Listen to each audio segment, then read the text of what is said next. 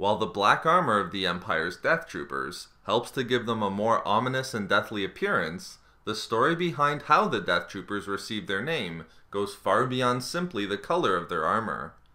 In fact, the name of this elite variant of Stormtrooper was created at the highest levels of the Imperial hierarchy, stemming from the Emperor himself. In this video expose, I will describe how the Death Troopers got their name and explain the powerful reasoning behind this choice.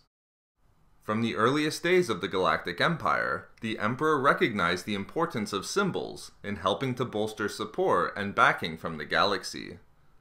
Looking to create and foster unity amongst the new Empire and project its strength through visual symbols, the Emperor was keenly astute at taking iconic imagery used by the Republic, as well as additional galactic cultures, and recasting them in a contemporary and powerful Imperial light. It was this desire by the Emperor to make use of symbols that ultimately gave the Death Troopers their name. The name has its origins in a rumored project that was undertaken by the Advanced Weapons Research Division of the Empire.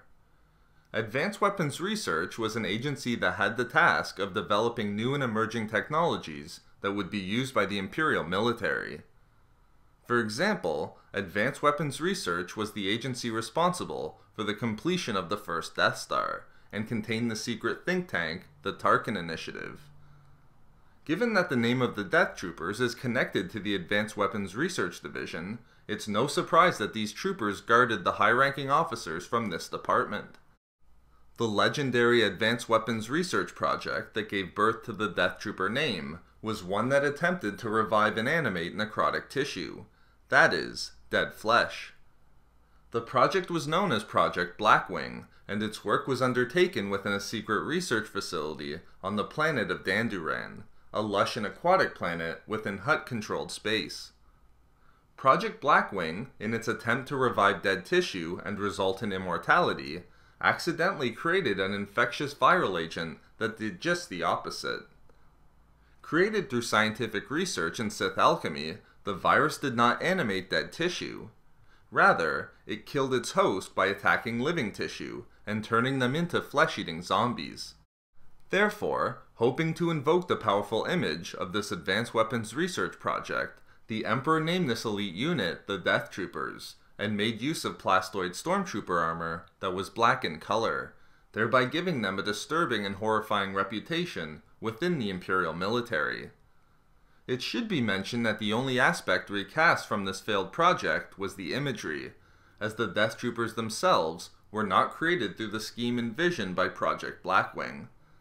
However, the Empire did augment the abilities of Death Troopers through medical procedures that resulted in abilities that were superior to the average human.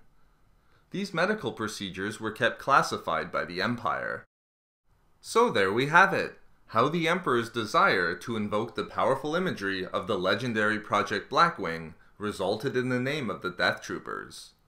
We love making these videos, so why not subscribe for more fun Star Wars theories and discussions? Also, if you enjoyed the video, think about giving a like or leaving a comment. If not for me, for Undead Troopers.